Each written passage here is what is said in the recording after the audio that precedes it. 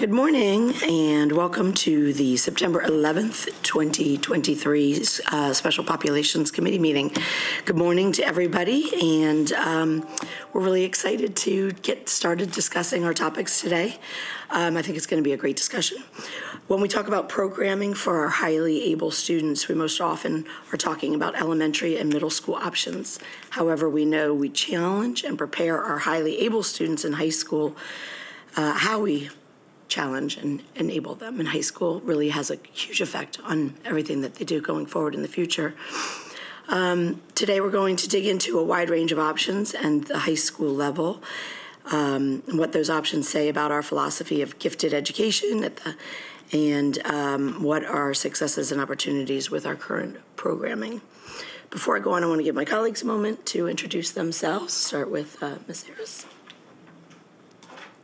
Good morning, everyone. My name is Lynn Harris. I use she, her pronouns, and I do want to note that we have some guests with us today. We have students from Rockville High School who are part of the Rockville Register team, the journalism partnership between the 7 schools, Rockville and RM High Schools, and Julius West, Frost, and Earlwood Middle School. Am I missing 2 schools? Or is it just 5? Anyway, the students have a plan to cover all Board of Education meetings this year. Wow. And so they're kicking it off today. So I said, very impressive. Well, yeah. Yay. Anyway, welcome. It's a good one to be here for, so welcome. Ms. Yang? Good morning, everyone. Julie Yang, District 3. Glad to be here. Good to see everyone. Happy Monday. And I guess I'm Rebecca Spondrowski. I represent District 2 and the chair of the committee. Before we start, if staff wants to introduce themselves as well, we'll start with Ms. Webb. Good morning, everybody. Lori Christina Webb. I have the honor of being the Chief of Staff for the board. Good morning, Juan Ramos, Administrative Services Manager for the board. Good morning, everyone. Irina LaGrange, Director of College and Career Readiness and District-wide Programs. Good morning, Peggy Pugh, Chief Academic Officer. Good morning, Jeannie Franklin, Director of the Division of Consortia Choice and Application Program Services.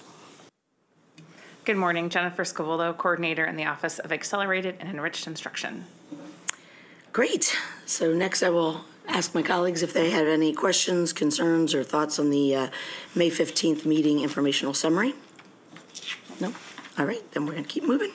We're looking forward to a lively conversation. This is a critical topic for MCPS, how we understand rigorous instruction, who gets access to it, and how we ensure that the options, or that there are options for all of our students. If you would like to go ahead, we can get started. Sure, thank you. Next slide, please. This morning, we would like to share with you an outline of our discussion so that you're aware of what is coming forth. So first, we thought it was important to do some framing and some key messaging out there to make sure that we're all on the same page with what we do offer and what we have available to our students. The school system's work is laser focused on making sure that we have opportunities at the high school level to prepare our students to be college, career, and community ready. Well, we will also be walking you through how we prepare our students, a little bit of a summary between elementary and middle so that you know that it's not just getting to high school and having access to enriched programs, but it really is talent development all along. We would also like to be able to share with you the services in high school with some data snapshots around the work where we're making some gains and that the district has a lot to be proud of, and also highlighting where we need to grow. And then we will have a discussion around some of those data. It's important to note, too, that when we're talking about enriched and accelerated opportunities, that we are also inclusive of our special education students. We do have students who receive services who are also able to participate in many of the opportunities that we have at the high school level. So this is not an exclusive pathway. This is a pathway that's available for all. Next slide, please. So in line with the board's strategic plan around academic excellence, one of the key indicators has been increasing access to these enriched and accelerated opportunities for our underrepresented student groups. We approach this work with an integrated focus, building in and adding some of the work from our anti-racist audit, where there were very specific recommendations, both in Domain 6 under equity of access, where it was really looking at the enrollment criteria for accelerated programs to make sure that that wasn't leading to disproportionality in the racial and subgroup participation, and that we make sure that our screening and our processes do find students who have the potential to be successful in the higher level courses. Secondly, the observation 6.4, members of the community didn't perceive that there were equitable opportunities. So we have some work to do there, really to make sure that our community is aware of what the opportunities are and that our students are prepared to be successful in those courses. Next slide, please. Some of what drives our work for excellence in this area are the following key messages regarding enriched and accelerated programming. It's important to note that we believe that every child has talents that can be nurtured in a variety of ways. There are many, many different opportunities for students here in Montgomery County Public Schools, and for that we should be proud. We also believe that there are opportunities to meet students' enrichment needs in their home school. Every school has programming that's available for them that can meet their unique needs and their special interests. Third, our high school students have access to enriched and accelerated programs both in their local program, they also have them in regional programs, and then virtual opportunities. And also to make sure that it's not a one and done. It's not by the time you reach third grade, if you don't hit this level, that you can never get into programs. There are numerous on and off ramps all the way up for students to be able to help them continue to stretch themselves and continue to explore areas of interest and areas of talent. And then finally, our commitment to talent development does include the enrichment programs, making sure that our teachers have professional development about what it means to plan for students, making sure that we have enriched and accelerated curricula, both options to meet the needs of our students, and uniquely we have dedicated staff in every school to be able to help drive these programs and meet the needs of our students. Next slide, please. So this graphic may be familiar with you. It's been a steady illustration of the work that's done from K to 12 over the past few years. For most of you, this is familiar as it shows the projection of serving our students entering K to successfully completing programs through as a senior. It's designed to show that on the left, the system internal checks is what MCPS will do, and on the right, it's the various on-ramps that I spoke of that are available for students all the way through their experience here in school. We do understand that students blossom at different times for their different interests and their different needs. And so for that reason, there are a variety of programs at the high school. These programs are designed to both satisfy curiosity, nurture our students' interests, and continue to strengthen their skills so that they're prepared for their next steps beyond Montgomery County Public Schools. We want to present a full story of the work that we do from K-12. So let's begin with elementary, and I'll pass this to Ms. Scavullo. Next slide, please. Okay, so in elementary school, we'll talk about math and literacy enrichment and acceleration. Math enrichment is available in all of our schools in K through 5. It's built into the Eureka curriculum for our teachers and students. Enriching the learning using the Eureka Math is structured, systematic, tiered approach, and is implemented as students demonstrate a need for greater rigor and complexity. Learning is deepened within the grade level standard. Students who consistently receive enrichment in math may be considered for advanced math options in grade 4, which would be Math 4-5, and then grade 5 for Math 5-6. Literacy, we have primary talent development is offered for kindergarten through 2nd grade in 39 of our Title I schools. The purpose of this program is to provide enrichment opportunities through science in order to develop learning behaviors such as creativity, leadership, perseverance, and problem solving.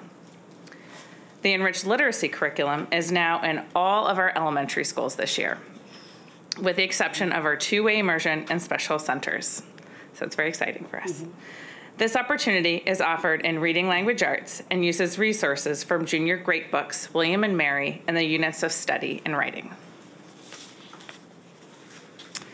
And then I think I have one more, Centers for Enriched Studies. The Centers for Enriched Studies is a criteria-based program in 13 elementary schools for grades 4 and 5. This program cohorts students in reading, writing, social studies, and science, and provides opportunities for students to engage in complex text, develop critical and creative thinking skills, and complete inquiry-based projects across various subjects. Benchmark Advance with enrichment is also available in all schools for grades K through 5 and provides enrichment opportunities very similar to those found in the enriched literacy curriculum. And then last, we have our language immersion, one-way and two-way immersions in Chinese, French, and Spanish is available in some of our elementary schools. Okay. All right, next, I think, am I the next? Next slide. So enriched courses and high school credit courses in middle school. All middle schools offer enriched and accelerated courses where students can earn high school credits. Some enriched courses, such as the Applied Investigations into Mathematics 6, as well as the Global Humanities for grades 6 and 7, are available to all students in all schools. Illustrative Math also has 2 accelerated courses, AMP6 Plus and AMP7 Plus. Students that are on an advanced math pace can also take Honors Algebra 1, Honors Geometry, Honors Algebra 2 are options in middle schools. We also have world languages, computer science, and fine arts courses are available to students. Can I just ask a quick question to clarify? And it's kind of been swirling around in my mind, and I'm trying to figure out the right way and appropriate time to ask this, but give me what your definition, I guess, of enriched education is. I mean, are we basically saying if you're not accelerated, if you're on grade level, that's not an enriched curriculum? Do you want me? Again, I appreciate that I'm not sure I'm asking it in the right way. I just, it's going, you know, we're talking about advanced courses, which I appreciate, but isn't all of our curriculum an enriched curriculum? So can I maybe make an example? So our AIM, our Applied Investigative Mathematics 6 course, is enriched and accelerated. So students get to go deeper with the grade level standards, and they're also more, they go at a faster pace. Whereas our AMP6 Plus isn't, I hope I say this right, because I think it is just accelerated, and the AMP7 is just accelerated. So the AIM is an example of going deeper with the standards and faster. Okay. And you get additional credits or For those courses, no. The high school credit comes with algebra, geometry, and algebra 2, and then with high school computer science or intro to engineering courses. Or world languages as well. So what I would add to that is grade level courses are highly challenging courses. The grade level work and the grade level standards, according to the Maryland College and Career Readiness Standards, is challenging work. And it's our goal to make sure that every student has access to that grade level standard. And if students can have that level of access to the grade level standards, they can then be successful in subsequent courses. So that's what allows us to then build on-ramps. These other examples are examples of going deeper into a content, going deeper into subjects because you don't have to build in any kind of scaffolding or reteaching. So the list on the left is the ones that come with high school credit that are truly accelerated. The enriched courses is a deeper study that's going to allow students to explore critical thinking and try project-based learning and participate in a lot of really focused activities. And then the accelerated courses moves faster. I mean, it is grade level and faster, if that helps. Go ahead. Just a couple questions right here on this slide. Could you give a little bit of an explanation of how the Applied Investigations into Mathematics course differs from straight up algebra, geometry, algebra 1, algebra 2 geometry? It sounds like you were talking about, I don't know, how's that differ? Yeah. We have a substitute with us today who's been willing to join us. Nikki, do you want to speak to it? And so while that transition's happening, just a question. So when we look at the high school credit courses column, so we have 40 middle schools. Are world languages available in every one of our 40 middle schools?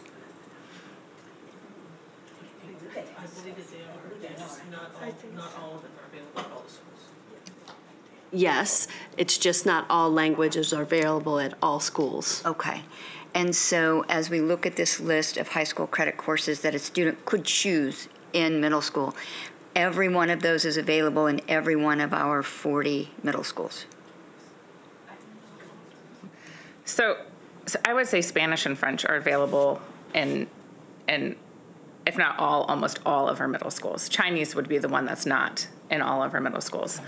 For the math courses, it depends on the trajectory of the students in the school. If they have students and they have enough for a class to offer Algebra 2, then yeah, that will be offered at the school. Most schools at least go to Algebra 1, and many of our middle schools, if not close to all of them, offer at least one section of geometry. In my experience working with middle schools, for computer science, the high school credit for computer science is a widely offered course. The Intro to Engineering is offered mostly in the schools that also feed into a high school that has Project Lead the Way, and we'll talk about Project Lead the Way later. So not every middle school will have the Intro to Engineering class. And I can start the answer to the math question. So applied investigations, and so my background is not mathematics. This is just from working with all the middle schools. It starts with, because they come in having already had Math 5, 6, so it's starting farther into the Standard 6 standards, and then moves through the Math 7 standards. So they should be done with most of Math 7 by the time they finish 6th grade. So that way they're moving at a faster pace to get ready for the 7th grade, which has changed since I've been in middle school. And now, not when I was a student, but when I was working in the schools. And so that they can at least get to Algebra 1 by 8th grade. Ms. Hazel, you wanted to? Yeah. And is the applied investigations into math, is that available in all 40 middle schools?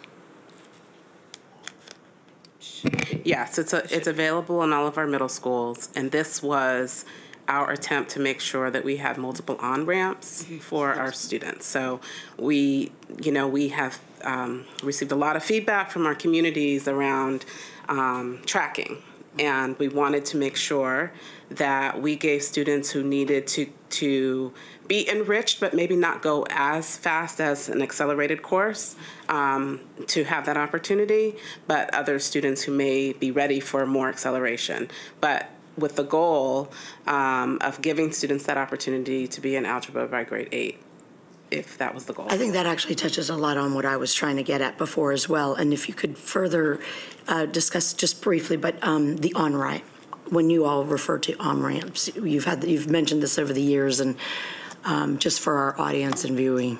Yes, because at the elementary level, we start looking at students at the end of grade 3 for whether or not they will be in accelerated courses. What we used to call compacted math, or 4-5 and 5-6 math. And there was a really strong feeling that that was the only time a student could be selected to be in an accelerated course. So either you get in at the end of grade 3 or you never. So this was really our opportunity to provide access for students, building other courses that would allow them that enrichment, going a little deeper, a little faster. So, if you had a visual, there could be different pathways that you could get to algebra by grade 8 or grade 7. It just depends. So, we still say 7, 8, or 9. Depending on when the student is really demonstrating that readiness, but we want to provide multiple pathways to get there. And one last question about the applied investigations course. Is that, I'm trying to think back, when my son was at Einstein, he was in the IB program, And it seems like, does the applied investigations into math, would that be one that sort of feeds into the type of math courses that are embedded in the IB programs? Because it seems to me that the title of his math courses included applications or, I mean, something like that. It wasn't just, you know, pre-calc or something. It was a much more applied, focused math, it seemed like. That's a great question. And the intention of the applied, one of the intentions of the applied investigations in mathematics was it was designed thinking about our existing magnet programs already. So looking at the math, science, computer science programming, we were looking at designing a math course that would align with the pace and the rigor of that course. So the idea was just to strengthen students' logistical, mathematical skills so that they had numerous opportunities going throughout. Particularly in high school. So it wasn't designed to go into any one track. It was just designed to strengthen mathematics skills and to prepare students for rigor going into high school. But I did want to just close out on the one high school credit course on science and fine arts. We did list it there, but the Middle School Magnet Consortium at Argyle, Parkland, Loiterman, they offer high school credit courses in science and fine arts. So that's not countywide, but but those are unique courses that you can get at those 3 schools in the science and arts for high school credit. Thank you. Yes, thank you. I'm glad to be here. And I have a special place in my heart for our middle school students. So I appreciate the opportunity that they will have multiple opportunities, right, to get to Algebra 1 by 8th grade. Now, my questions about those high school credit courses are about GPA impact for high schools. So if students take these high school credit courses in middle school, do those grades impact their graduation GPA in high school? Yes, they are high school courses, and that's something that we really stress with our parents to understand that when they are taking those courses, they are counting towards graduation. If they don't do well, can they retake the class though and get the better grade? Yes, they can. They can retake the course, and we also have, I know for world languages, there's actually a system that our Office of Technology has where it will bump out the lower grade for world languages and keep the higher grade for students who start in middle school and go to high school. I think that is important for family to understand that so that it would not be a surprise. So all these will also appear on their high school transcript as part of it. Thank you. Any more questions? I think we're good so far. Okay, next slide, please. Okay, so we do have regional services available to our middle schools. We do have the regional criteria-based programs, Humanities and Communication at Eastern and Dr. Martin Luther King Jr. middle schools, and our Math Science, Computer Science offered at Roberto Clemente and Tacoma Park middle schools. Then we do have our 3 middle school magnet consortiums, Argyle with the digital design and development, Loiterman with the creative and performing arts, and Parkland with the aerospace technology and robotic engineering. So these are, and these 3 schools are whole school magnets and are part of the choice process. And then we have a number of middle schools that offer the language immersion experience.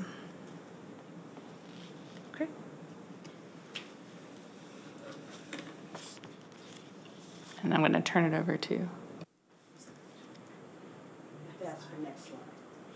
Next slide, please. Next slide, please. Thank you so much. So as we look at the K through 12 trajectory and we think about the middle school to high school transition, we really wanted to be intentional in empowering middle school students in understanding the application process and having a clear understanding of what their opportunities are, both at their local high schools and from the regional and countywide perspective. So we received feedback from students, we received parents from feedback, and from board members as well about how overwhelmed overwhelming the application process is for high schools. We know we have nights where we've done videos, we have packets, we have booklets, we visit various middle schools, and we speak to students and families, and it's still overwhelming. So one thing that we decided to do last year was to create our first CTE, Career Technical Education Exploration Day, and we were very strategic in designing it for 7th graders. And we did that because we wanted our 7th graders to be exposed to this information prior to 8th grade application process.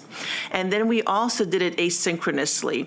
And in doing it asynchronously, we uploaded it through Canvas, which means that students and families now have access to it at any point. So this fall, as our current 8th graders begin the application process, they can go back into Canvas and have all of the information available to them. Also, one thing that we did in terms of presenting all of our 11 pathways, we interviewed current MCPS students because we felt that sometimes middle school students listen more to high school students than they do to adults. And so we received great feedback on that as well. What's also important is that we had over 30 middle school who participated this last spring in this event. And we had over 3,800 students who took this survey, and 70% of them indicated that they are actually interested in a CTE pathway and they wanted to learn more about it. We shared those results with all of the high school resource counselors last spring, and that way high school counselors can see students that are coming their way. They can have an understanding of what students are actually interested in. And this is really important because as we think about single courses that we offer at the high school level, if we think about different pathways, I think it's important to have that current data and for us to have it a year in advance where we can really evaluate the programs that are available to us, do some marketing, and make sure that we're receiving students and offering them the programs and courses that they're interested in. The other thing that we also liked about this opportunity for our students is if we think about, for example, our students who receive special education services, our multilingual students who receive special education services in 8th grade, they have their transition meeting. And so we thought by having this as a canvas, parents have access to this as well. When they have those meetings, they can again discuss different pathways and opportunities for students. We also wanted to, our next step in terms of growth and what we want to do differently in collaboration with Career Advising and the Blueprint, we are planning to meet with the counseling team, the Career Advising team, and the CTE team to think about what additional opportunities can we create this year for all of our 6th graders. So in thinking about career exploration, and again, when we say career exploration, we have 51 specific programs, but in addition to that, we have AP Opportunity, International Baccalaureate, we have regional programs, and again, the focus always being on what does your local high school offer. So getting students excited and making sure that families know, while you have opportunities for other programs, this is what's offered at your high school. And if you are interested, for example, in becoming an artist, here are the courses that you might want to take. So really being creative in that. So we are going to be meeting collaboratively with counseling, Career Advising, to think of another event that we can have for all of our 6th graders, because we really want to make sure that we start sooner. So again, going back, mapping into 6th grade, then 5th grade, and really building student capacity so that when they get to high school, they know, well, these are my options and this is what I can apply for. Next slide, please. Quick question. Yes, of course. We have how many middle schools? We have 32. Oh, 40? 42. So why did not all of our schools participate? It was the first time we were doing this program, and what's also nice is the word got out that students appreciated this and having this information. So some of the middle schools are planning to make it available to students. Students can do this independently, and we designed it that way too, so that we're not burdening teachers and having to study the information to present to students. And what's also nice, all of the middle school have the morning academic period, so that schools can offer this information during that morning academic period. So that's something we're planning to go back to the schools and making sure that all the students are able to look at it this fall, and they can do it again during the morning academic period, and then they have access to it in their Canvas. So all of our middle school students have this information sitting in their Canvas course currently. But only if they participated in the program, right? No, we uploaded it intentionally. So by participating, they could see the videos, but they could watch it on their own as many times as they want, because it was done asynchronously. Just as a follow-up, if we could get a list of schools that did not participate, that would be great. Okay. Ms. Harris. Yes. Yeah, if we could Previous go slide, back please. to slide 9. Uh-huh. Just had a question. And looking at that slide, so I clearly it's cut off there a bit, so we're not seeing all of the program that students could indicate interest in. So as you're moving forward now, and you're all of this is available on Canvas, so any student and family can look at it at any point in time. Does the Canvas option, does it also contain the data collection tool at the end where students can indicate interest in this program, that program? And are we collecting that kind of in real time? We are. So the data survey is available to students. We actually created this platform ourselves. So Mr. Dunstan and on my team created this platform, which then not only allows counselors to look at where they're interested, but also supervisors in my department can see this is where the energy is. This is what kids are really excited about. We have some programs that we know we have to grow because they're really small. Other programs we have waiting lists. So really think about like, where is the interest right now? We make a lot of assumptions, and here having data from close to 4,000 students saying this is what we're interested in, we're able to look at it, and then also think about, for example, a high school might not have the entire pathway available to them, but they can think about offering a course, right? In a few minutes, I'll speak to dual enrollment. So with dual enrollment right now, we have over 475 courses. So now another thing we're exploring and thinking about, are there going to be opportunities, for example, for students to take a course at Montgomery College at no cost and then learn the material, learn the content that might not be available at their current high school? Will there be opportunities, for example, down the roads for students to take courses at Montgomery College and perhaps earn their industry recognized credentials, which is also part of the blueprint? So this is all that we're exploring and thinking about. We want to build our high schools, we want to build our programs, but we also want to build this access to Montgomery College and think about what can we have there that we don't have to then go back and make sure that each high school has. If all of our students have access to courses at Montgomery College at no cost and they get the exposure and the content, that's also another opportunity for some of the on-ramping. So if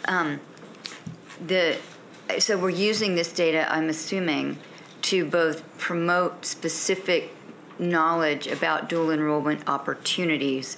These courses are available to you at Montgomery College for free. But are we also using the data that we're collecting to decide about program expansion? Yeah. I mean, there are many programs that we all know are just, they are not equitably available. Big, long waiting list. Yeah. And so, like, global ecology, one school, one high school out of 25, all the way up in the corner of the county. Yeah. So we're looking at this to help us decide where to expand, like Teacher Academy of Maryland. Exactly. And that.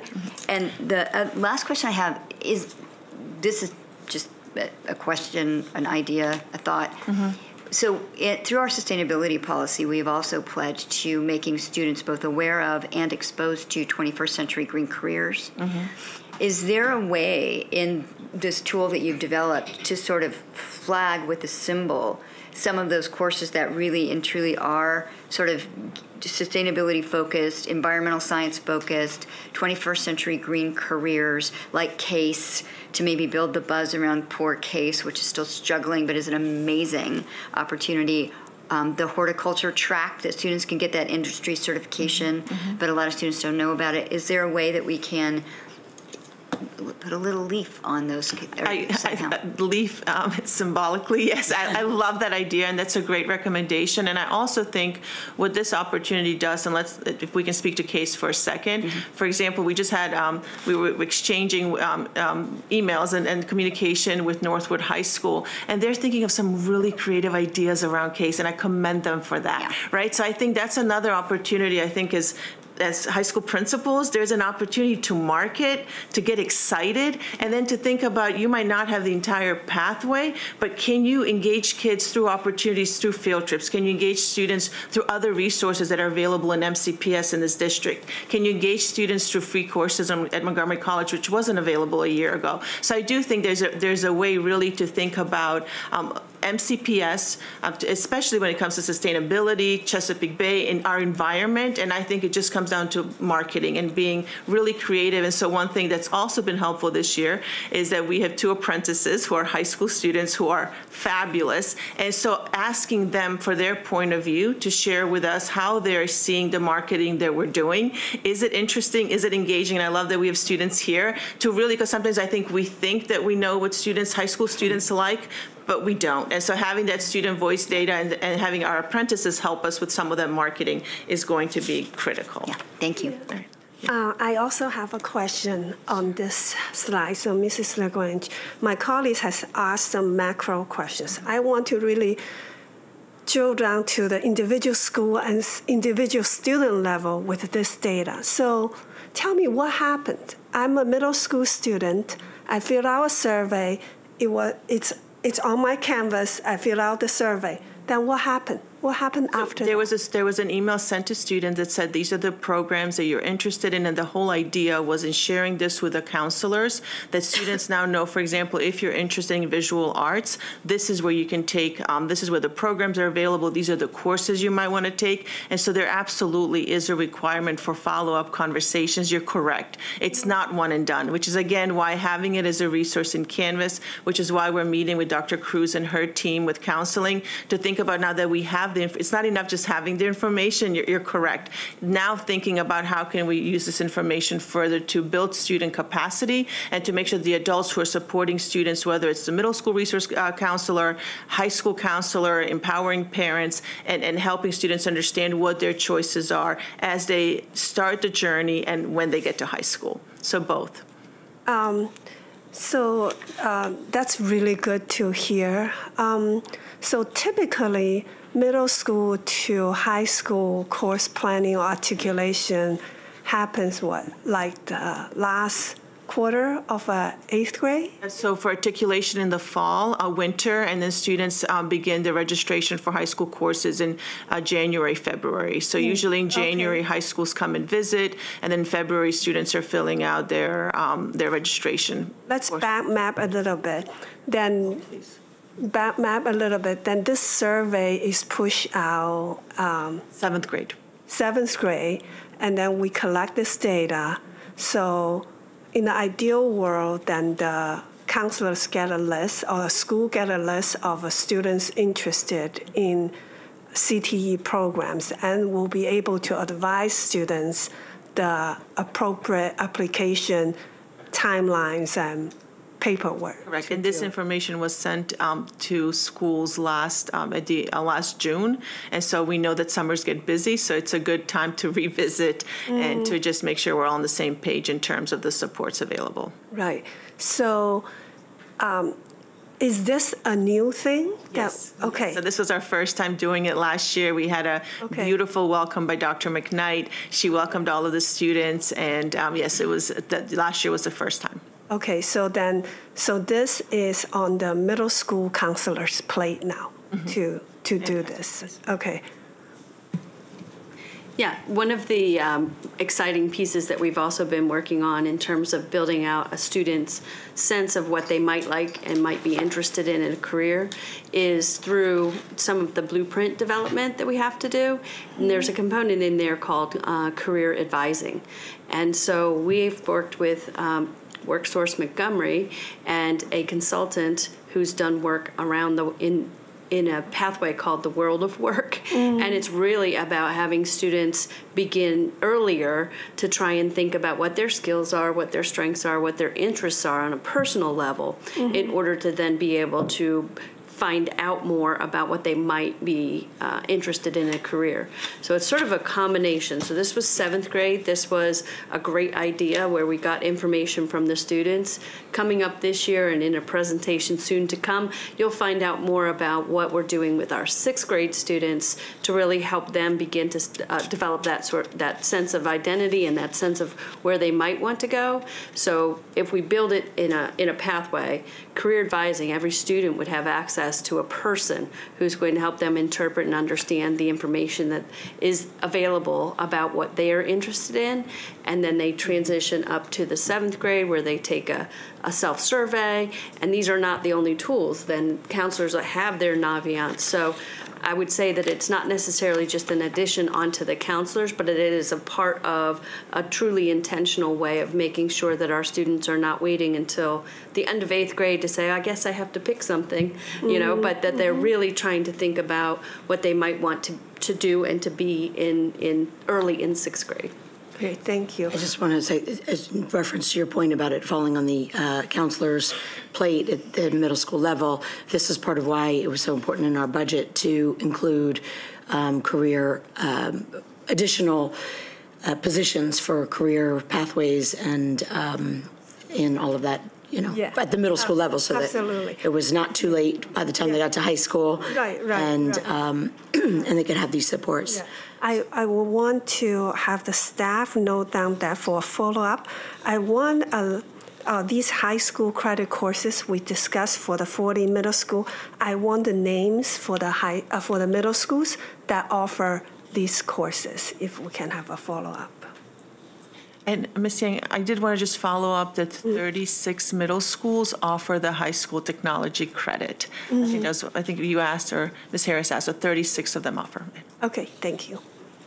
And just, is that, I haven't seen this year's, the 23-24 course catalog. I love that. I always use that. It's a great resource. Does the course catalog, I know it does in high school, but for the middle schools, does the course catalog identify what courses are available where? Yes. Okay. Exactly. So middle schools also have their digital version, and they're able to list the courses that they offer, correct? Okay, okay, all right. Is Ms. Harris's Bible. And she's given us great feedback, so thank you for that. Work closely with a group of students. Thank you. All right, let's keep moving on All in right, the interest of next slide. time. Yes, please. Yes, thank you. Next slide, please. Thank you so much. So one thing that we did want to point out in terms of enriched and accelerated courses, you see that we have a variety of programs that are available to our students. So many of our high schools have unique programs that are available only at their schools. You learned today about the number of high schools that offer International Baccalaureate, how we're expanding those opportunities. And again, with International Baccalaureate, back mapping to make sure that students in middle schools are ready then to successfully transition, if they choose to do that, to high schools with the IB program. Equal opportunity schools, we have 19 high schools that are equal opportunity schools, and how important that feedback is in making sure that we know what's helping our students, and you'll hear about that in a few minutes as well. We also have the career readiness programs, advanced placement, dual enrollment, and work-based learning. What's really nice in terms of work-based learning is that, and we'll speak to that again in a few minutes, is that we're thinking about in terms of internships and apprenticeships going out of the traditional path. So we have the opportunities that we have traditionally considered, but now we're looking at healthcare. So thinking about what opportunities in terms of internships and apprenticeships are available, can we make available in healthcare, what's available in different STEM industries, and so that way our students can earn those industry recognized credentials. So when they transition to college, and again, it's not one or the other, they might have the credentials that they need to get a job, to start working while they're going to college. And so really thinking about, again, K through 12 and beyond, and being intentional in offering opportunities and maximizing what's available in MCPS. What's also really nice in terms of thinking all of our students who receive special education services, we're intentional in training the staff that works with students to make sure that they get their accommodations, that they get their services.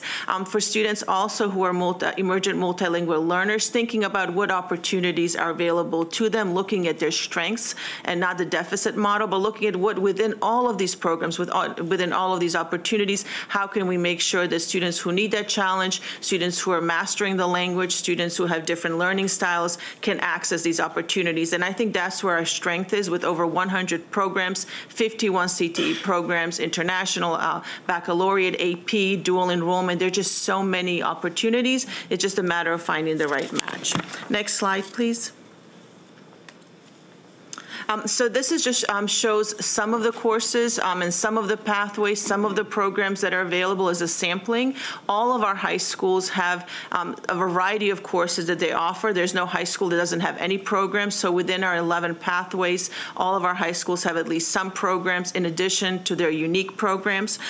One thing that's also important to point out, while we have programs and we look at overall enrollment, as a team, we have been looking at enrollment of our focus students. So we have selected a certain number of high schools, and we're looking within those highly sought after programs, how many students who are applying and getting admitted are students who receive special education services, how many students are EML, how many students are African American, Hispanic, how many students qualify for farms, to really narrow it down and to make sure that while the global numbers from that macro level might be positive, we really want to go deeper and look at our specific target groups and see, are we creating these opportunities for our students? And so one example that I did want to give you in thinking about the back mapping and preparing students for the high school level is looking at Project Lead the Way. And so this summer, for example, we were intentional in doing we did an innovative summer school program at one of our middle schools, and we selected a middle school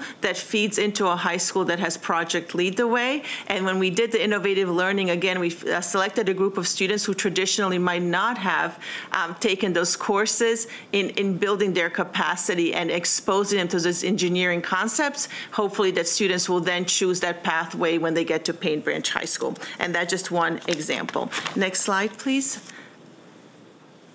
And I will hand it now back to Ms. Scavula.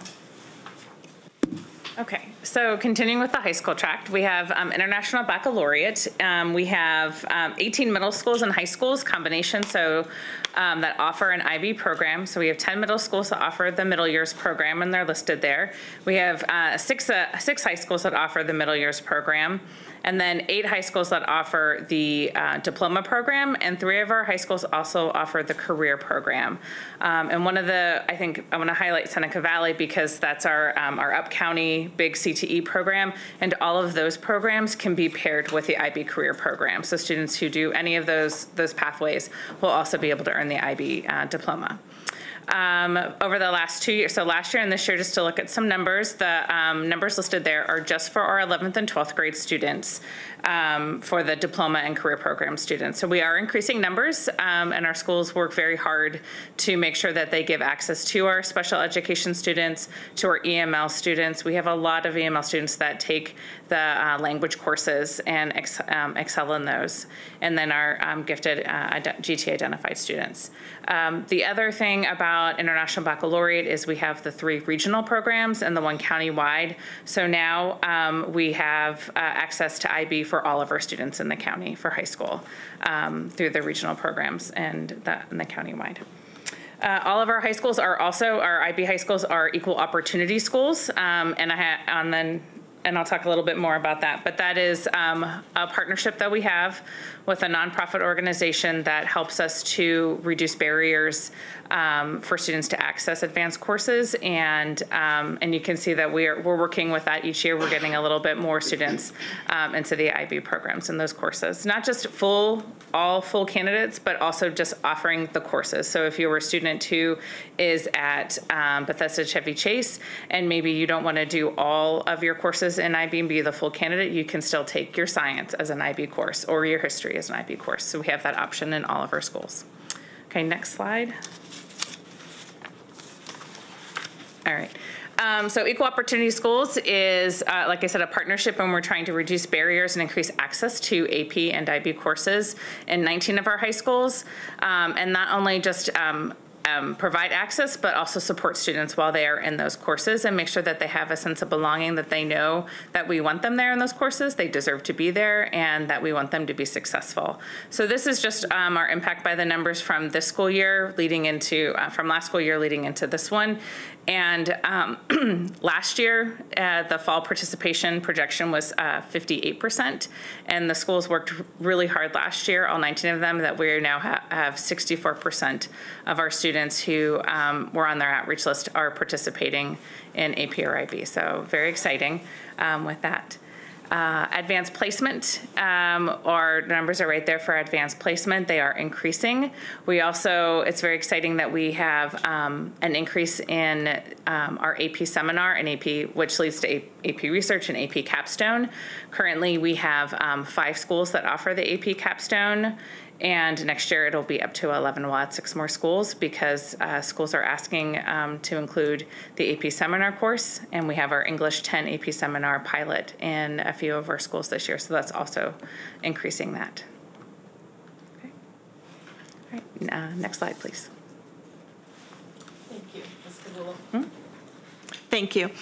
So here we mentioned, we talked a little bit about Project Lead the Way, and what's really exciting that in addition to the 13 high schools that offer the pathway and 16 middle schools, we are expanding the opportunities to the elementary school level. So again, being very intentional in the back mapping, thinking about what are the concepts, what do students need to know to successfully transition or to successfully complete this pathway. And so our tech team is working very closely with the curriculum team, and we have introduced the concepts of Project Lead the Way to 4 elementary schools where students are learning about robotics and computational thinking. We also started a middle school gateway program, which is available at 4 middle schools to 6th and 7th graders.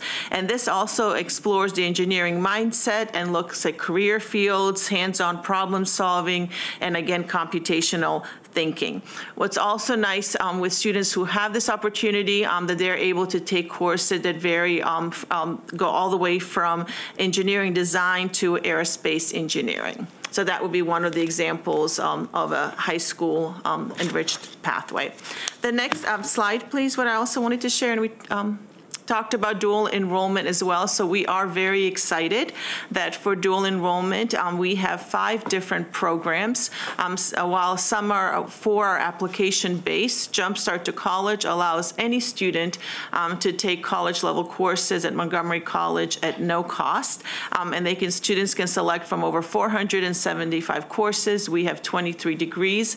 And again, you can notice that we have, looking at the cumulative data over the last 3 years, 540 emergent multilingual students who took advantage of these courses, and over 203 students who received special education services.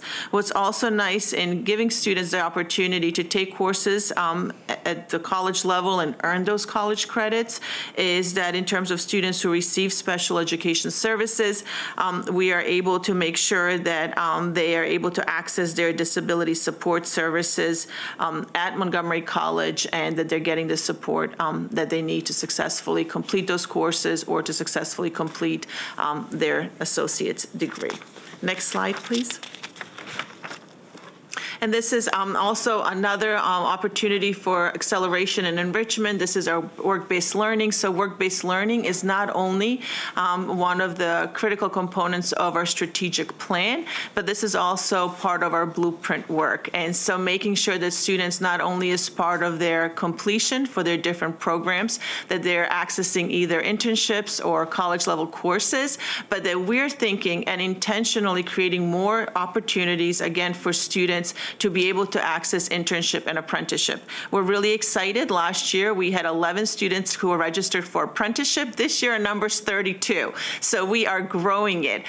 In terms of internship, also working closely with our schools to make sure that our counselors who are college and career counselors who are in internship coordinators who are supporting students with different opportunities, that they're aware of what's available to students. And so one thing that is still a challenge for us in looking at Montgomery County and our landscape, thinking about how can we engage more intermediaries. We need more businesses to take large scale numbers of students. So one thing that we have committed to all of the high schools who offer students internships, we don't think that it should be up to the teacher to go out into the community and find those business partners. It should not be up to the students to go into the community and find an internship for themselves. That's something that we need to provide. And so we have created a platform where all of the students students can see what's available throughout MCPS. It's not specific to their high school. It's not a manila folder that you go into and you can look at 4 businesses that are available in Damascus versus the manila folder in downtown Bethesda, but that it's one platform available for all students. And then we want to make sure, again, that we increase the number of opportunities for both paid and unpaid internship, and as well as apprenticeships. And now I'm going to pass it on to. Can I ask? Yes, please. So I always feel there are a million people out there watching our board meetings, you know. But Did you say a million? A million. We have a 1.2 million population. I think the majority of them watch this. And I also feel like all the videos are useful tools to get to the public. So I often feel like we need to do some demonstrations, if it's possible, because just now we mentioned 2 things, and I'm thinking, boy, it would be so nice if we have the demonstration. One, you mentioned about the CTE survey, sitting on students' Canvas platform. That would be a nice thing, that if we can say, watch from this minute to this minute, that's how you can, countywide. Or if it can be uploaded to our website on the CTE page, if there is a small demonstration, a TikTok video or whatever video of 1 minute, how to find it, I think that will be very helpful for our families. Now, you just also mentioned that are you creating, or is it already created, a platform for internship? It already exists. Mm-hmm. And is it on our website? Schools have access to it, so the schools are able to see what's available in terms of internships, and then we're looking at growing that and making sure that every single school is using that platform, which has been a transition, right? So over the years, schools have kept their own lists in the manila folder style, and we just feel like with 2023, it was time to transition to a platform. And also in terms of equity, we wanted every child, regardless of their school zip code, to have access to the same opportunities. So right now, it's not accessible for families and students yet. I'll have to double check. I believe that only the schools have access to it, but let me double check on that. That will be a good information to have, but suggestion will be students to go to talk to their internship coordinator or their CCICs at their high school. Exactly. Thank you. And then we do have the videos on both the platform and within the Canvas course, but I think you brought up an excellent point in terms of TikTok. So we have to think about narrowing things down, because sometimes a video that we think is great and is 7 minutes, folks are not going to sit through a video for 7, right? So narrowing it down and making it. Yeah, I think we have a beautiful website, much more modern looking website. If we can put this on our website, I think that helps the families, right? And when we talk about middle school kids, they still need some guidance. Absolutely. Thank you. On Thank our you. school's websites, not just MCPS's website. But I have I don't know if I would say it's a question as much as it's a concern. None of this information is broken down by race or, subgroups. Are we tracking that? Like, Yes, how many people are? We have it. Mhm. Okay. We do have it. So that's that can be provided as? Yep, we absolutely do have it. Okay, because it's nice to see Yes. how many people are applying to these programs, but if we're not targeting the groups that we have worked so hard to make sure there are on-ramps for and access to, then We do, and we had 2 memos that we shared last year that include all the data in them. So that's also, I believe it's in the appendix available, and Ms. Franklin's going to speak to that a little bit more. Okay. And also a question follow-up about the internship opportunity. So which office have been tasked to build out this internship opportunity list? Is it your office? That's correct. And we're really excited and proud of the work that we're doing. And in terms of the X2Vol, which is the platform for the internships, all students do have access. I just learned that all of the students do have access to that data, and they have access to it through their Naviance accounts. Oh, so it's in their Naviance account. Yeah. Okay, Yeah. that's So good. we're doing this work, and we're really excited. Okay, wonderful, great information. Thank you, Ms. Ting. And I'm going to pass it now to Ms. Franklin. Actually, I have a question. looking at the dual enrollment option, and you mentioned there are 475 courses available at MC that MCPF students can potentially take, which is a dramatic expansion from just 3 years ago when I was working on a project to bring dual enrollment classes to Edison for our students who were there half a day. But one of the two, I don't want to call them obstacles, but two considerations for students, at least historically, were for the limited number of courses that were available, they had prerequisites, and not every, you couldn't just say, I want to take the course. You had to have, had a certain grade in Algebra 2, for instance, or you had to have scored, taken a certain English class and done, had a certain score on a WIDA, something like that.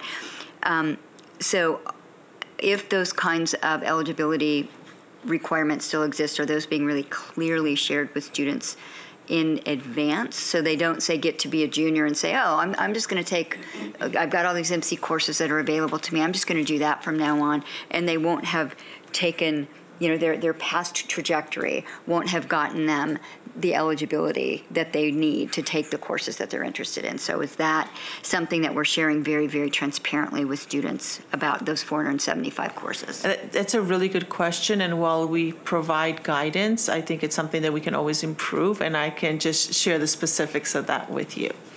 And then the other question was, so 475 courses at MC, that's amazing. Are those automatically qualified to satisfy graduation credit requirements in the relative field area? So they have to have 3 science, they have to have 3 history, they have to have 4 English, they have to have math every year they're in high school. What a silly requirement.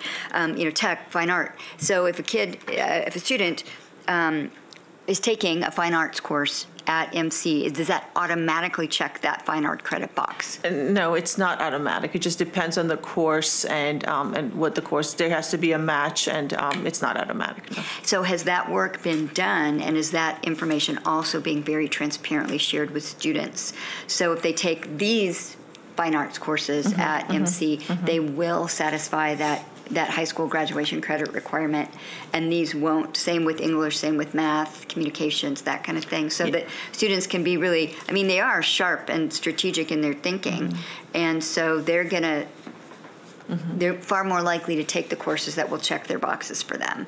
And so the high schools have dual enrollment coordinators who work with students, but I can definitely follow up and share the specifics of how that's being done and what's being communicated.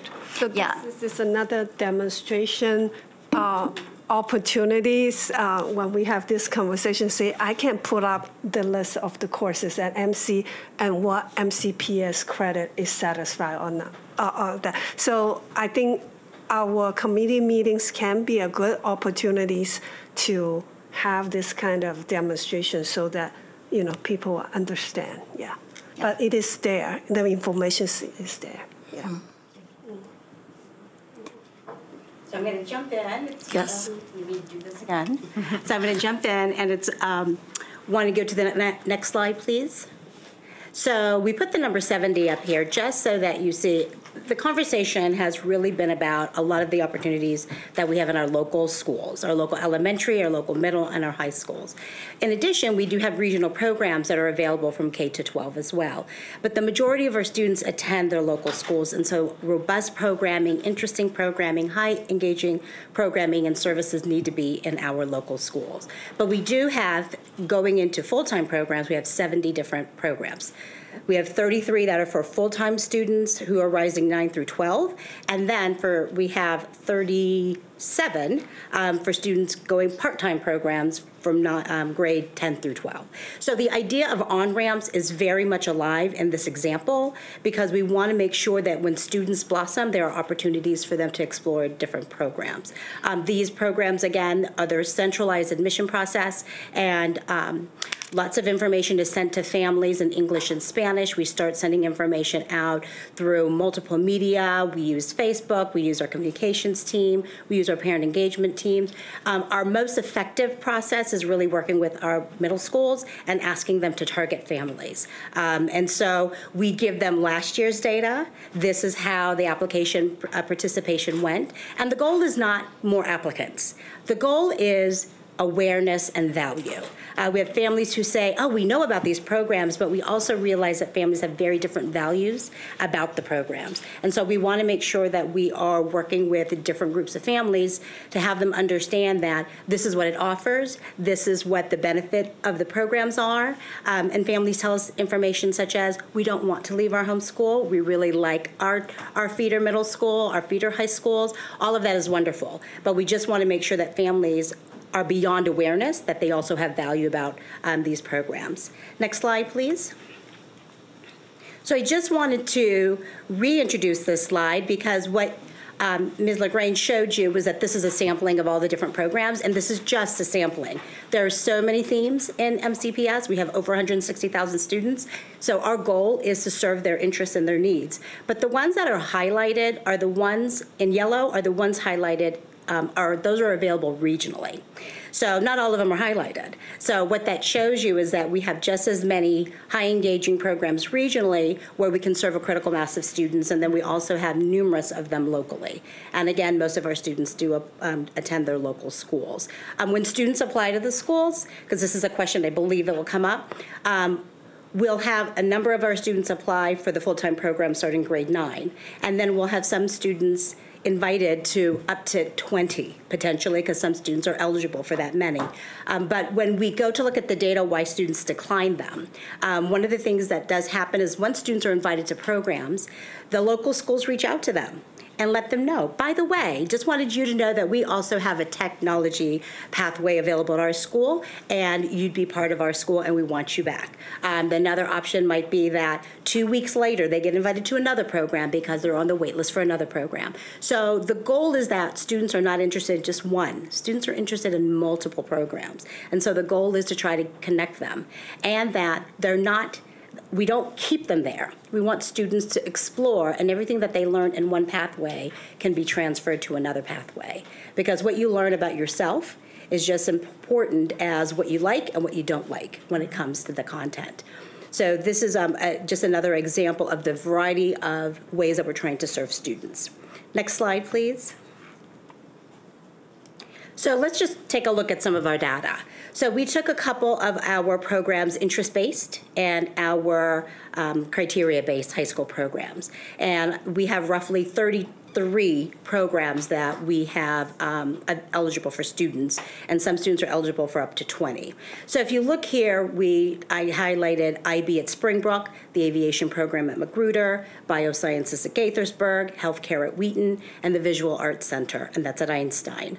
And we broke it down into our special populations. And as you can see, we have this all by percentages, and this is really about access. So this is not talking about enrollment, because enrollment is happening right now, and so we want to make sure to capture that data. But we wanted to give you a picture of access. Students have access. So if we look at our ELD and our special education students, we have a range of access, and some of the areas we're going to need to look at, such as our special education students, we have 5% or less accessing programs. But we need to unpack that before we make a judgment about what that means. When we look at the FARMS data, MCPS current FARMS is roughly 39.6% based on our, at a glance. So some of our programs are within the range, and some of our programs are outside of that range. So what this is just demonstrating is that students who are receiving FARMS services are also accessing programs. Now, we didn't list all the programs, so I just wanted to highlight a few of the interests and the criteria base, but then we are doing further analysis to look at this information.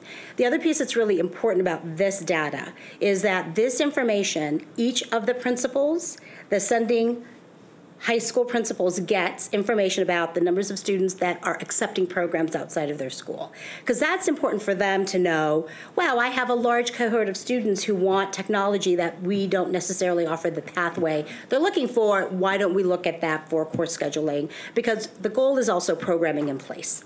So we want to offer programs that might be cost prohibitive to offer in every high school in regional programs. And so this is an example of what this might look like. This data as well is available to you. We do our annual memo. It was released on August 16th. We can make that available to you again. But it's a lovely 19-page document with color, and it just highlights all of the different racial ethnicity groups, just so you have a sense of who has access to programs. Next slide, please. Is that included in the appendix?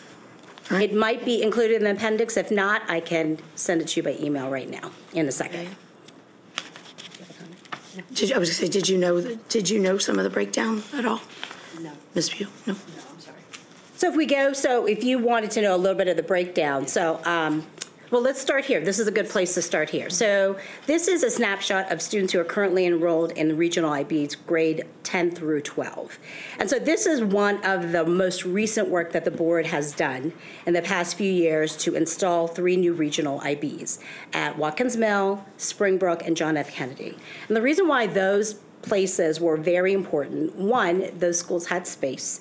2, those schools were graduating number of students in our focus groups with an IBDP program without the establishment of a cluster group at the very beginning. So we wanted to build upon that because you already have a leadership that's in place. You already have school staff that are championing this idea. So the idea here is, how do we build this? We had numbers of students applying to the countywide program at Richard Montgomery, so we wanted to open this up. We have 8 high schools that offer it, so now expanding it to 3 more high schools provides more opportunity for students to be part of a cluster group.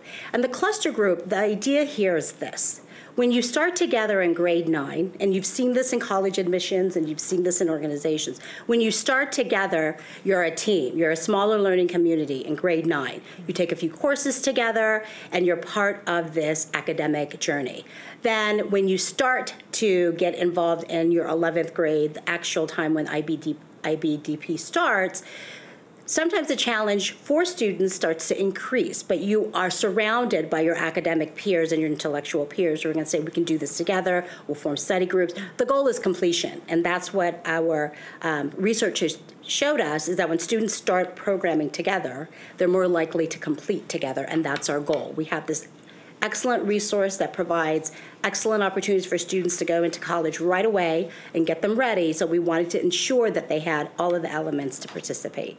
So this is an example of students. This is roughly 1,500 students who who are enrolled in the in a cohorted English class in grade 10, and this is showing you what the data is. I know that the AP-IB data also report is annually published for the board, so that's additional information for you.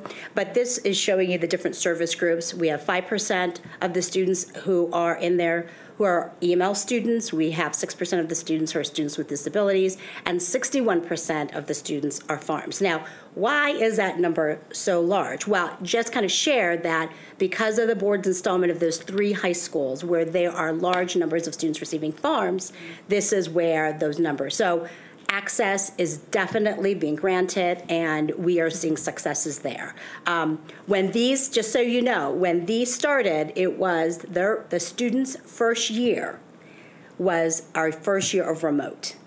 And so you change school remotely was a very big challenge for these students. So these schools worked really hard to retain these students and have them continue to participate.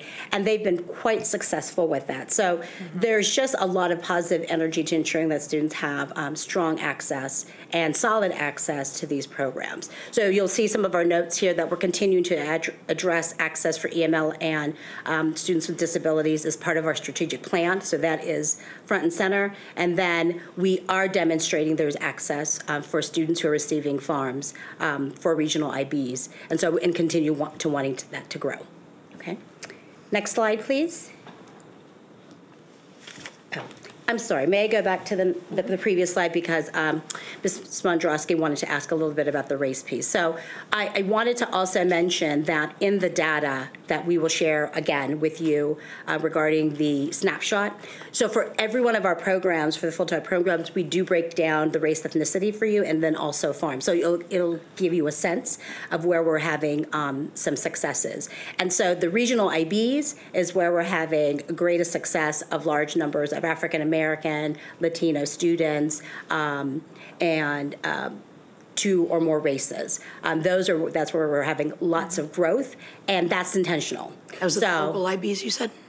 At the regional IBs, at the regional IBs, yes. So the idea, because that data is significantly different when it was just Richard Montgomery IB. So that's what that work is doing, is definitely providing access and graduating more students with the IBDP program as a result of creating these new pathways. You did say that you have the internships broken down by race as well, is that correct? I will get that. Thank you. And so I'd like to now pass it off to Dr. Pugh. Thank you. So next slide, please. I think what we shared with you today gives you a nice overview of what opportunities are available. Clearly, we could probably spend 3 hours talking about CTE, the same 3 hours talking about dual enrollment, probably another 3 hours about each of the programs that we have, because there's a lot of opportunity here for our students. And I think actually when we look at our strategies, when we were thinking through our next steps, I wasn't thinking Twitter, but maybe. The first piece is to ensure we have broad access to those opportunities and making sure that where you go to school doesn't limit you in terms of being able to access enriched and accelerated opportunities. The second piece is to make sure that we have specific outreach plans, that we hear from our communities about what support it is that they need to be able to help their children make choices in their middle school years. And then finally, increasing that targeted communication about the programs that are available and really helping to connect our middle schools with our high schools so that our students can see themselves in high school and participating in some of the programs that match their strengths. And so with that, next slide, we'll move into any more discussion. Ms. Yang, you have a question? Yes, hi. Thank you for the presentation. Impressive. We clearly, as a school system, offer a lot of programs and pathways for our students. That is very exciting. Now, I want to ask a question. So in the past and in the future, have we evaluated these programs, right? Take an example of our CTE program, right? How are we evaluating them? What's the outcome? Look at our regional program. We have some are new, but not that new. It has been 3 or 4 years, right? And we have some long-standing one, the global ecology, math, technology. Do we ever track any data? What does it show? Do our elementary enrichment accelerated centers, what kind of result is giving us? What about our middle school programs? What about our high school programs? So do we do anything to evaluate and show the results? Yes, certainly. So we have, I will speak to the CTE programs. So we have data that we look at, and we have data that goes pre-COVID, and of course, all of our CTE programs were significantly impacted during COVID. So we are able to track the programs, look at the enrollment over several years, and then also one change that is going to be significant in terms of our CTE programs is that traditionally we have looked at CTE enrollment, right? So we were looking at how many students are enrolled, and then because of the CTE pathway can be anywhere from 3 to 5 courses with a completer and the capstone at the end, which can be done through an internship, through a course, through Montgomery College or through a portfolio. One thing that we noted is that some of the schools were offering some of the courses as electives. So they might take one course from this CTE pathway, another course, and there wasn't the expectation or the monitoring to see how many students were actually completing the programs. And we know that now with the blueprint, there's a change. So with the blueprint, we are going to have to look at program completion. So that's also going to be something that we are going to have to look at and have a conversation with schools and look at what are the expectations for completion, what are the expectations in terms of the industry recognized credentials, how many students are taking those assessments after the end of the course. One of the questions that we were already asked by students is, would we consider making some of those higher level CTE courses honors courses, which is a very legitimate question. Some of the other districts do that. So if you are completing a higher level CTE course, could that be considered an honors course? That's something we will be exploring as well. So in terms of the programs, we do look at that. The other factor that we have to consider is whether or not the program is new. So some of our new programs, they need a couple of years for them to grow those numbers. We also have to look at the staffing. Do we have the available staff? Do we have teachers who can teach those courses? So that's also something, for example, with healthcare, with some of our higher level technology courses, making sure that we have enough staff who can teach those courses. So yes, we have the data, and we know which programs are thriving, which programs have waiting lists, and which programs have not been thriving for a while. So now the question is, as our next step, to determine what do we do with that information, and how do we help schools transition. If there is a program that has not been successful for years, could we consider shifting and pivoting to one program that might be more successful, especially now that we have middle school student voice data. We can say, for your high school, the middle school students who are coming to you, these are their interests. Have you considered, do you have programs that match? Do you have courses that match? And of course, we know that it takes time to grow CTE programs, multiple courses, teacher professional learning. So certainly something that we are going to be looking at in the next couple of years, especially as it pertains to the blueprint. Ms. Hazel.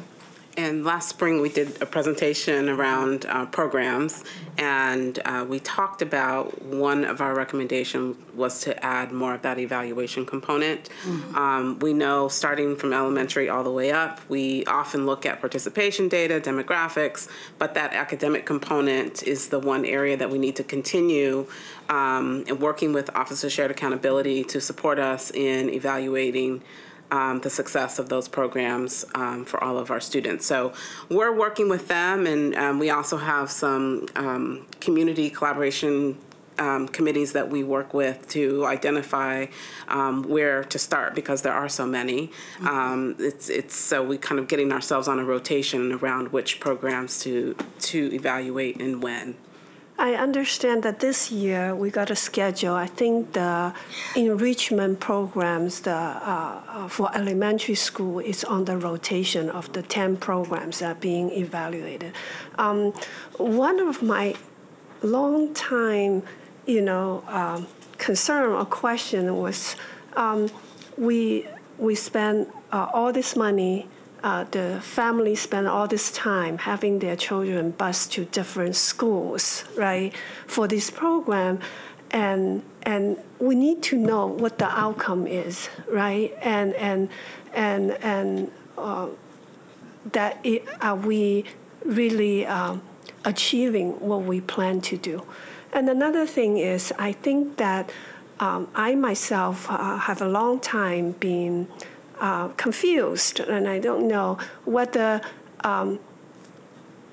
GT education equals accelerated education or enriched education, and that is a concept I'm still trying to grapple with, and so, but excited to hear that program evaluation is there. Excited to hear that CTE completion industry credential is something that we're paying attention to.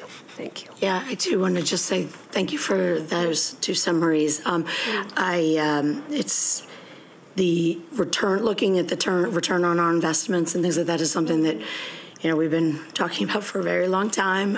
It's nice to see that that stuff is coming. I do want to take a quick minute and express my sincere apologies.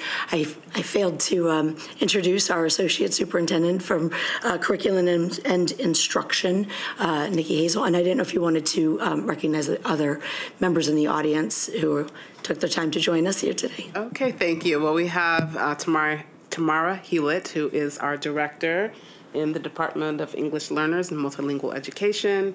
And we have Diana Wiles, who's the Associate Superintendent of Special Education. Great, thank you. I know there was somebody else here before, but as well, but I just always very much appreciate when people take the time to join the millions of viewers who are watching us. Not just from Montgomery County, by the way, it's worldwide, I'm sure. So I just wanted to acknowledge you all, and thank you very much for your participation, especially for joining us impromptu like that. I am Ms. Harris, you have? I have a couple of wrap-up questions, and one goes to something we've talked about before, and that is, we have, for some students who are lucky enough to get into them, a K-8 opportunity for immersion. But once they finish 8th grade, that language immersion opportunity is gone, pretty much. And so what are we doing to enrich the opportunities for those students who, once they get into high school, Spanish 4 is just not going to do it. Even AP language is not going to do it for them because they've already had 8 years. So are we creating additional opportunities, or is the Montgomery College, I'm not familiar enough with their world language department, but is that an opportunity for these students? How are we supporting that and sort of honoring what they've accomplished by the 8th grade by saying, okay, here's more?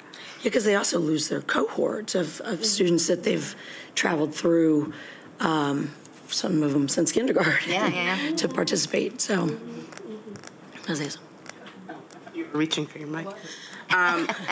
So we're really excited. We started two-way immersion a few years ago, and those students have now, many of them are moving to middle school.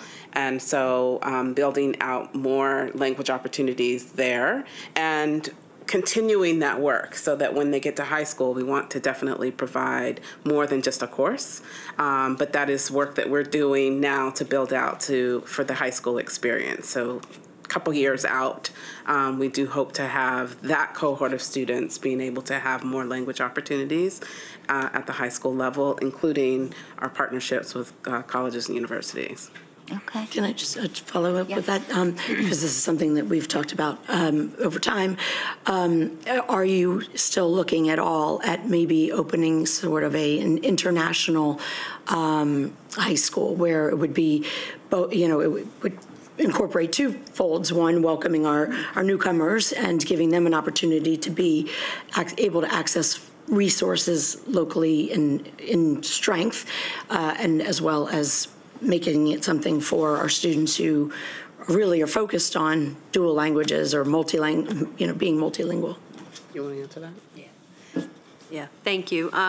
So yes, we did look at several different models, Prince George's County, and I think where we left it last is that we were encouraged to look outside of and look nationally to see some additional models. So yes, that is work to be done on international school, combining it with newcomer.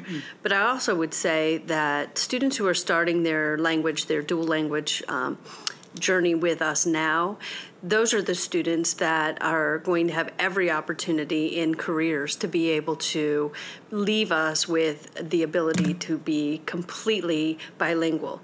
And that gives you a higher level of access, right?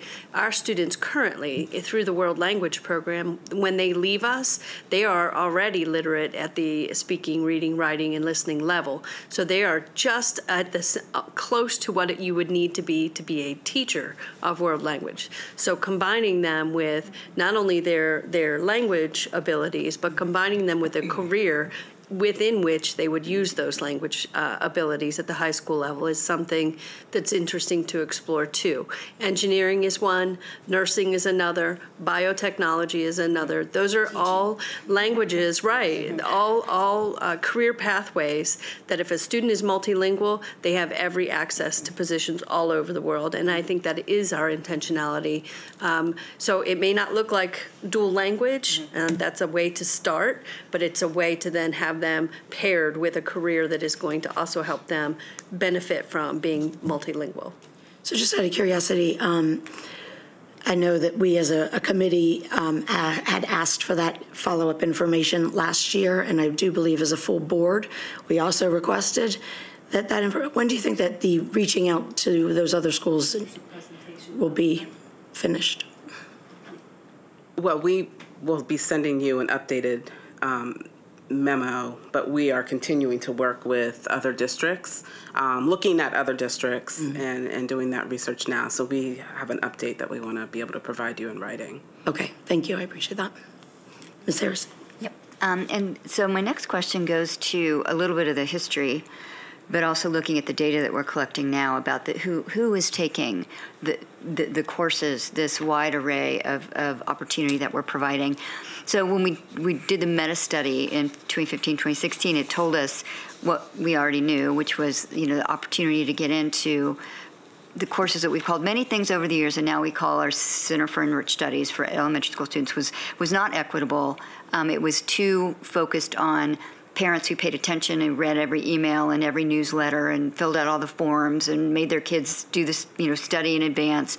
And so we moved to the universal screening to make sure that every rising third grader was being screened, or every third grader was being screened.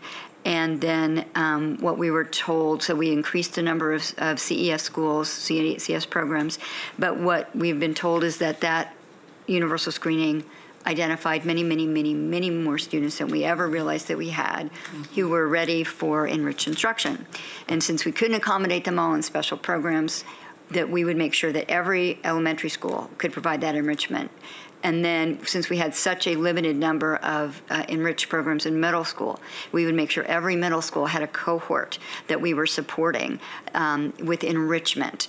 And so sort of my question is, for years, the truth was that students that in elementary school got into what was GT and then with CES, they were dramatically overrepresented in our criterion-based or application-based magnets at Tacoma Park, Eastern, MLK, and Clemente. And then our highly competitive high school programs at Poolsville, at RM, at Blair were also dramatically overrepresented by students that came from those middle school magnets. And what I'm hearing from students in those programs today is that that's still the case. So what is our data showing us now that we, since 2017-18, have been saying we're going to make enrichment available to every student regardless of school, even if they're not in a CES, even if they're not in at Tacoma Park, Eastern, Clemente, or MLK? Are we seeing that the percentage of students occupying those highly competitive middle school and high school programs are no longer overrepresented by students coming through those special enriched programs? Long question. No, but it goes back to my original first question about what is enrichment. So this is a really good question and something that we're tackling. So what we have seen in the past 5 years, in particular, is a huge robust of growth in interest-based high school programs. So we grew the MC Squared, we have aviation, we have P-Tech, we grew the 3 regional IBs. So we're growing programs, and the idea is there's so much available in high schools already, and most high school students want to stay because this is their cohort of students. They want to graduate with them. They want to participate in athletics or extracurriculars, the marching band, all of these good things. So we want to make sure we have a rich, robust experience. But we've also grown programs. So what we have seen is that data for the highly competitive programs. Now let's just be reminded that Visual Arts Center, Poolsville is not as long-standing as like Blair or Richard Montgomery, but Richard Montgomery and the Blair Magnet programs, those are very long-standing. They have established a reputation that is untouched, right? Because they've just been there so long and they've had incredible programming. When you look at the data has incrementally changed over time. But we have to ask the question, we have students applying to a variety of different programs. And so what we haven't been able to do at large lengths is examine how many students have been invited to a variety of different programs and then decline another program to go to another program. So an example, we've looked at it in middle schools. In middle schools, we'll have students who are invited through the Central Review to, for example, Tacoma Park, and then also applied to Parkland or Argyle or Loiderman. And so we're seeing, initially, we were saying that students would first take, when it was application-based for Eastern, Tacoma Park, those programs, that students would always take the criteria-based over the interest-based.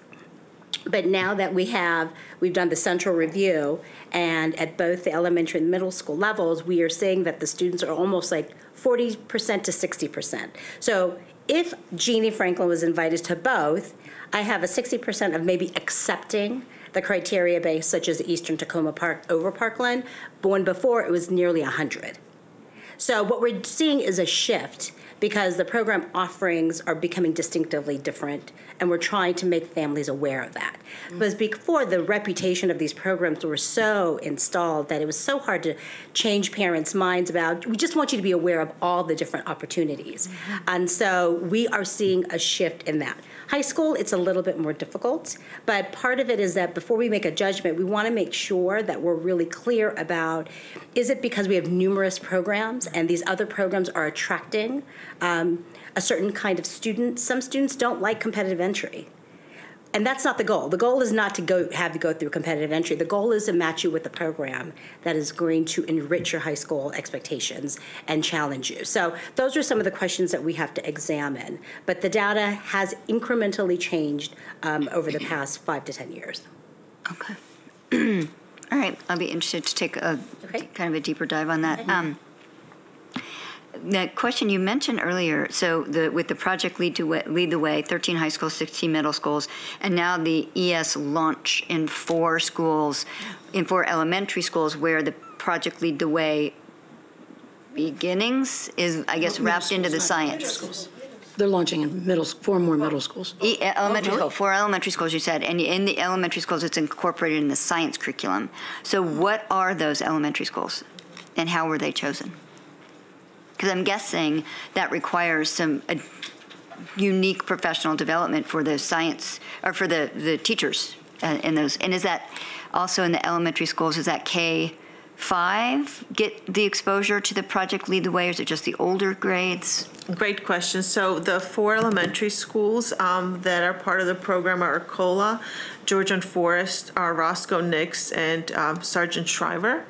And for the 4 middle schools, I'll have to get that data to you, but at the middle schools, it's for grades 6 and 7, and it's for the engineering mindset. So we have the 16 middle schools already standing, plus 4 more, and then 13 high schools, and I will have to get back to you and let you know how these 4 were selected. What's really nice is that the tech team, the tech department, and department's one person,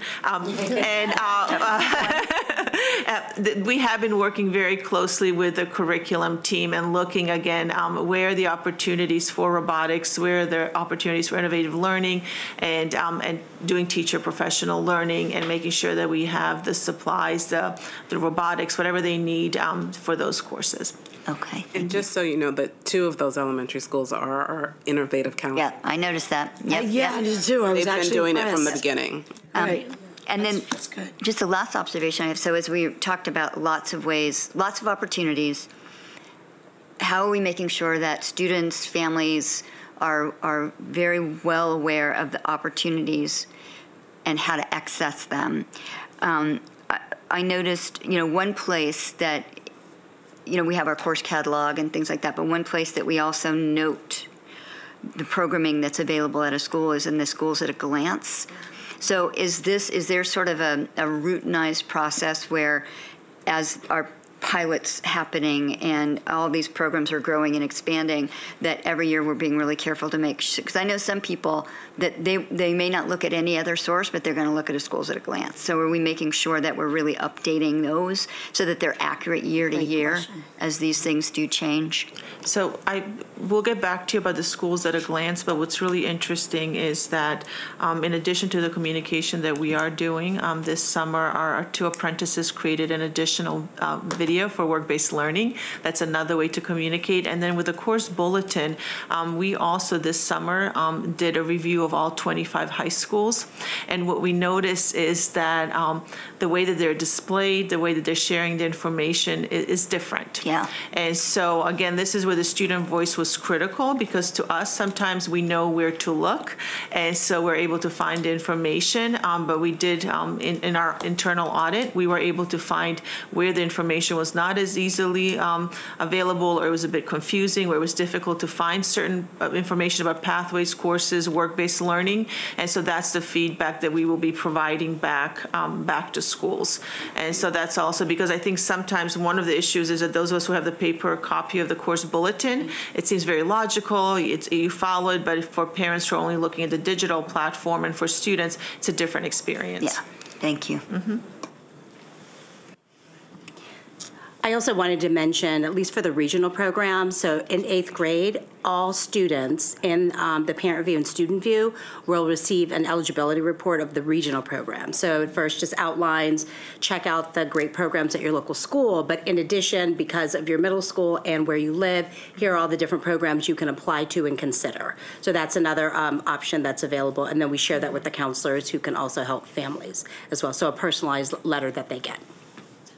So the updated at a glance is an excellent idea. The also, I want to bring us back to when we came before you with program distribution.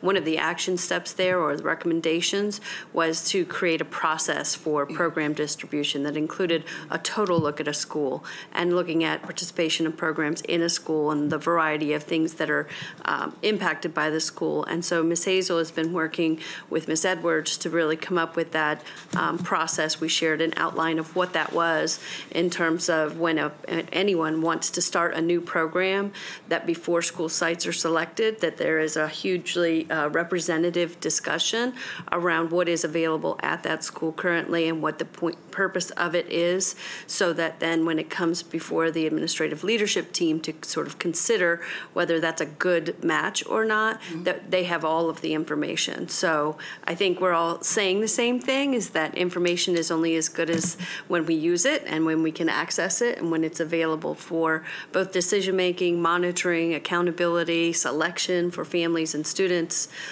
So I just wanted to remind you of that process. Question about the IB, regional IB programs. Are they all full? No, there's still room to grow. And when somebody applies to the Richard Montgomery IB program, and we know there's a waiting list, are they then, if they do not get in, if they're put on the waiting list, are they referred, are they given the opportunity to automatically be enrolled into one of the ones that's not full? We share information with the families. So at the application time, they can apply to the regional one and the countywide one. And if they only applied to the countywide one and didn't get invited, we do send information saying if you would like to be considered. So we don't make an assumption because I think we tried that the first year and we had a little bit of pushback from some families about that. But what we do now is just we provide some information to families to give us some additional consideration. But the other part is that because we have the program already in place, the next step is if we do have seats to be filled, the local schools can do another review of their local students that have been assigned to them, new students that have been assigned to them, and then invite them to the program to fill seats. The goal is to ensure that we have a critical mass of students to continue and complete. So we're still building. Just concerned that people still don't see them all as being equal.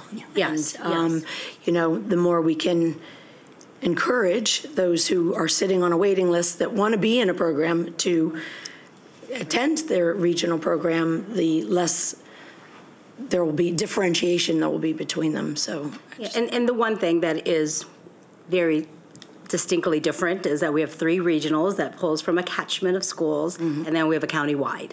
So we have to look at what that message sends to our community. exactly my point. Yeah. And not to put anybody on the spot, but, you know, for years, we've been talking about the need to really franchise our truly excellent programs so that wherever you live in the county, you can access it somewhere. But I look at things like CAP visual arts at Einstein Global Ecology, one place, huge county, they're at one school. What are the plans to finally, or do we finally have plans to actually franchise those programs so they are more available to more students? I think that's the goal of looking at the evaluation of programs. We have so many, and we really do need to see, and I think we're starting that process already, of what is in high demand based on what the students are telling us, looking at our participation numbers, academics, all of those things to really decide what we need to grow and where, so we can have that access everywhere. So that's in process, and it will go along with the program work that we're doing this year. Thank you. And I just wanted to piggyback off of that notion. So Visual Arts Center is a really good example. So one of the things that we noticed, the Visual Arts Center is the longest standing program. That was something that I learned through the study as well.